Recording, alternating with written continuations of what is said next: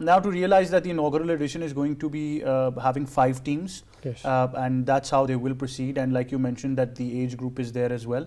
So, how are these 5 teams structured, and how are we looking at the team ownerships for now? Yeah. So first of all, the minimum number of teams is 5. So they are done in a way that the talent throughout Pakistan is actually hunted and also recruited in a way that they go through a process whereby they are categorized based upon their performance, their stamina and experience into 3 categories. Now, when the team owners aided by their technical staff will pick up the teams, what will happen is that each team would be very similar to the other team in terms of the weighted average of all of these categories.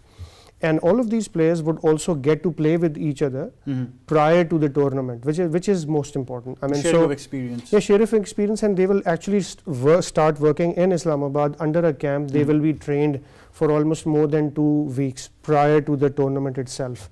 So I think that is how you are going to build an ecosystem where they are not just operating in their own schools, colleges or their universities, but they intermingle with each other and they work together as a team.